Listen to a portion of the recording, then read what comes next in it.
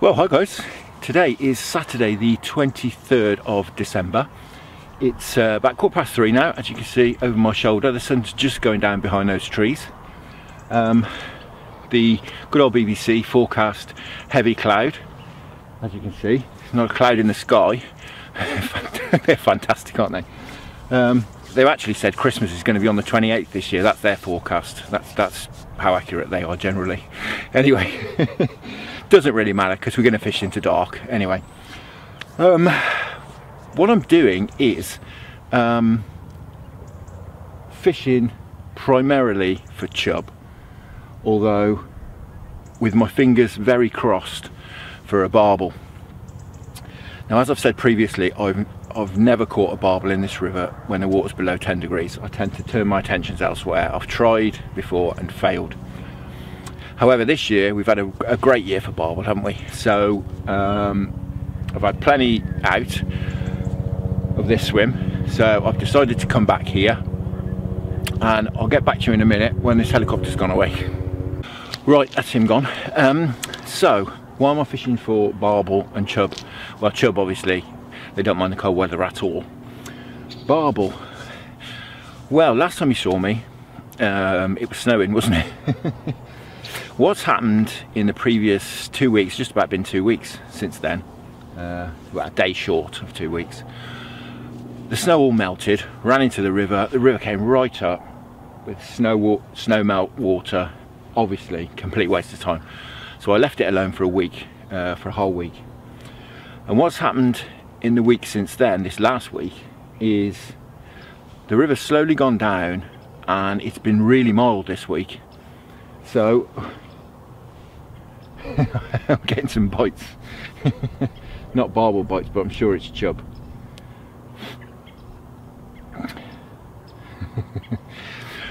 So the water temperature's come up. Now it's actually up to 8 degrees according to my thermometer here. I think it was down as low as 4, mid 4s. So it's come up, which has prompted me to go fishing this week as well a few times because I've been off work. Anyway, I'll come on to that in a short while. We'll have a chat about what I've been doing. But that's the thinking. The river at the moment, it's probably still up a little bit. It's just got a nice pace to it. It's got a nice colour to it as well. So I've come to my banker swim, which I haven't been in for quite a while now. Really lightly ground baited it with some hemp in. I've got one rod on maggot feeder at the moment, and the idea of that really was just to find out what's going on. Because as I've said previously, if the little ones are smashing you up on maggots, you can generally get some big ones as well. But if you can't get a bite on maggots, generally speaking, you're going to struggle. However, on the other rod, I've got a cheesy garlic oozing pellet, Sonia baits, and I've had 2 big clangs on that, which I'm sure is chub because it's on one of my bait spikes. However, I have got some cheese paste which I can put straight on the hook, because I know the chub are pretty renowned, aren't they, for just taking the bait in their lips and swimming off, and then the tension just pulls it out of if you're hair rigging it and the hook's not in their mouth. So you really need the hook inside the bait. So if that carries on, I'll change over. Another reason that's prompted me to do it is I keep mentioning my mate Harry. Hi Harry. He fishes a few miles upstream from here, and he fished on Wednesday, and he had 2 barbel out, one at dawn and one at dusk. So they obviously are feeding, although the place he fishes is a real nice barbely stretch. I think it's been likened to a sort of miniature Y. So we've got a chance, but I'll be quite happy to catch a few chub, to be honest with you. Be really happy. It's 2 days before Christmas. I'll be really happy. Anyway, I'm going to check these baits, I'm going to recast, and I'll get back to you in a second, and we'll have a chat about what's been happening this last week.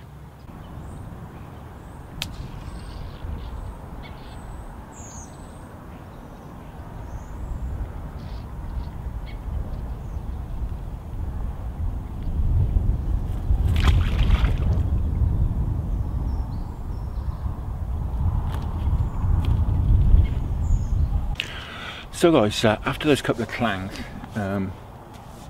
Put the one rod now on the krill with a paste wrap on it. Nothing's touched the maggots at all. So I've taken that off, and I've put some cheese paste on there, directly on the hook, just with the point showing. Just some cheese paste I knocked up at home. So, what's been happening for the last week? Well, last weekend it was really cold. It's still cold after the snow, and I decided that as all the roach and rudd were shoaled up in the sort of where the marinery bit where the boats are here, just above the lock where I'd been catching them, thought perhaps I'd do a bit of dead baiting there. So I just went down for a couple of hours, just sort of at dusk. I took the float rod as well, just to see if I could catch a few more roach, really, just keep me occupied whilst I was doing a bit of dead baiting. Things were actually quite lively. I was catching a few roach, and a zander about, I don't know, her fisherman's tails, just a couple of pound maybe, come flying out from under a boat, and all the fry scattered and the roach went out of the water. But unfortunately I didn't manage to catch it. I managed to catch a jack, probably, I don't know, 2-3 pounds, something like that, but you know, at least caught something. Had some lice or I don't know, leeches, or they weren't leeches, but something like that on him, which I got off for it. I presume that was the best thing to do, so I flicked them off for him. So we went off home, and then, as I say, the weather's got a lot milder since. So what we've done, I should say what I've done, because Anastasia's staying in the warm, is I decided the best thing to do would be to fish for chub, because the water still wasn't very warm, and it was coloured, and very coloured, I should say. Now, last season, when I didn't have a very good season all up in this stretch, I ended up fishing right down the bottom of this stretch, probably about a mile down that way, literally a mile.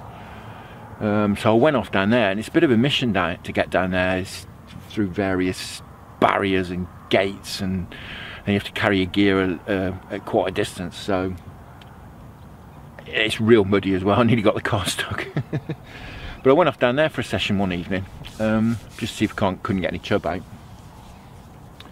Anyway, I was right, I couldn't get any chub out. I must have had 4 or 5 really good bites. Swimming out to fish before, I'd had a couple of 4 or 5 pounders out one night there. Anyway, so I fished, and I had some lovely slamming bites, but you know, as with chub, I've got baits on spikes, not on the hook. I didn't manage to connect with anything, so stupid me, bad angling. I hadn't got my cheese paste with me because I'd gone to the bottom of the freezer and I must have thrown it away. So bad angling. I went without that and paid the price, I'm afraid. So anyway, the river was continued to drop, the water temperatures continued to come up. Now, I should say as well, I've never really done much good on the here when it's finding down at all, but I thought, you know, we'll give it a go. The next time I could go was not the next morning, but the morning after, which would be Thursday morning.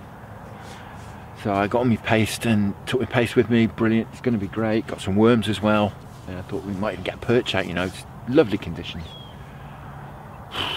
Place was dead, absolutely dead.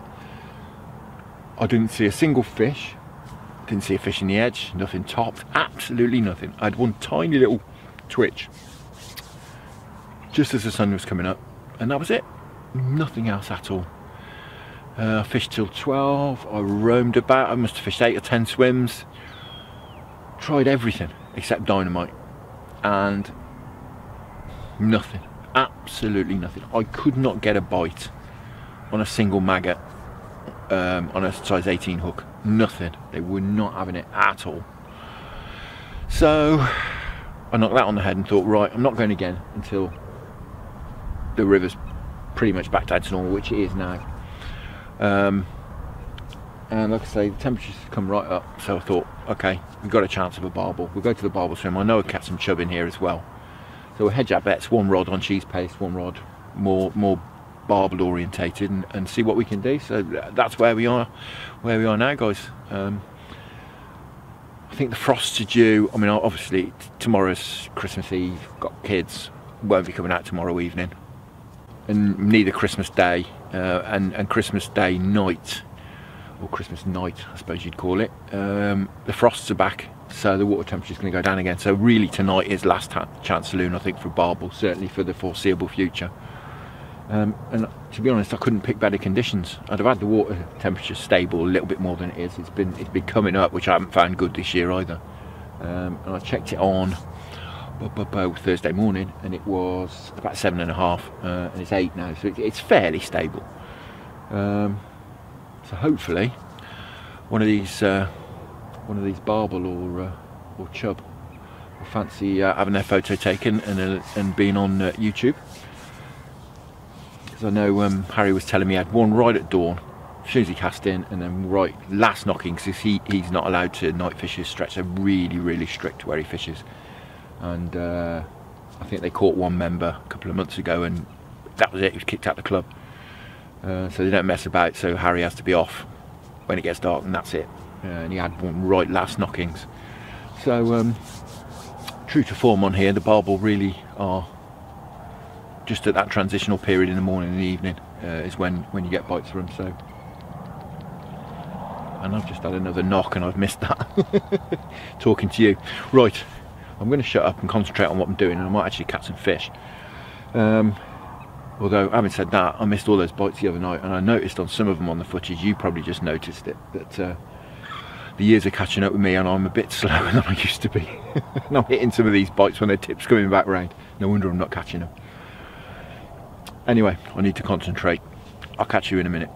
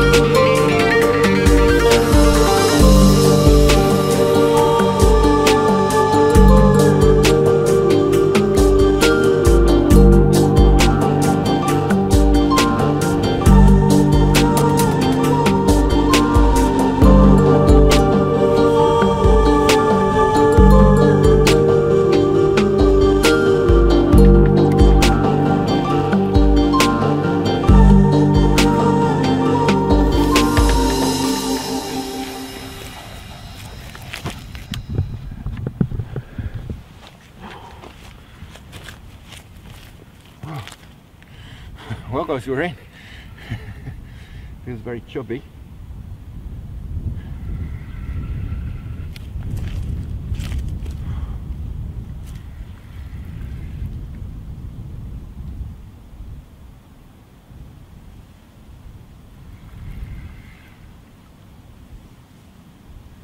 Whee.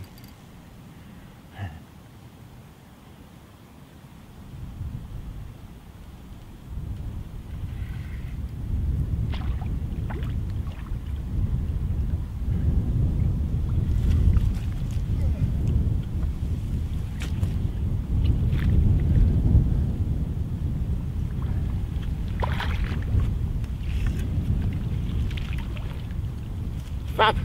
Mr. Chub in the net.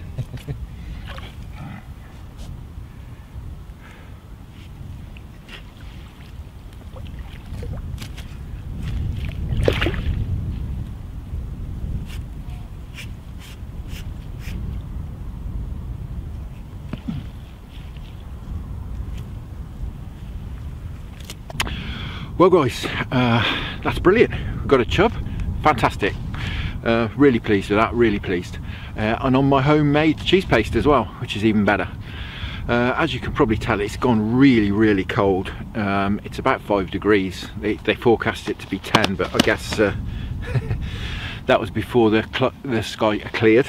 Anyway, what's happened is I was fishing over the bait, nothing really happening, and 3 times about 20 meters downstream, just as it was getting dark, and as it got dark, there was some sploshing on the top, and I thought, and I know from past experience quite often here that'll be chub taking stuff off the top, or because I've actually fed them with bread here up at the lock, so I do know they come to the top at dusk. So I thought, well, why not? So I chucked a feeder with cheese paste on the hook over to where I'd been hearing the splashing. Had a quite gentle bite, struck, missed it. Had another fairly gentle bite 5 minutes later, struck, missed that. The 3rd time I left it a little bit longer because it's a decent sized lump of cheese paste on a size 6, and we managed to get this fella. How's about that? That's fantastic. I'm really pleased. It's absolutely beautiful condition. Got a big belly on him. But that's wonderful. Really pleased. Sat it out and sat it out and sat it out, and eventually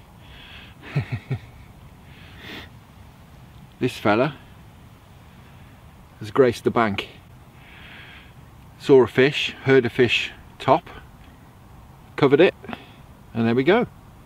It's not a monster, is it? A 3 pound or something, maybe pushing 4 perhaps. I don't really mind. It's mint condition.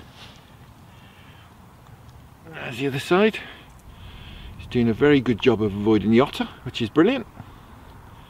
I'm really pleased with that, and as I say, on my own cheese paste, homemade cheese paste. Oh, over the moon. Right, it's just about 5:45 now, so I was going home at 6 anyway, so that's timed things lovely.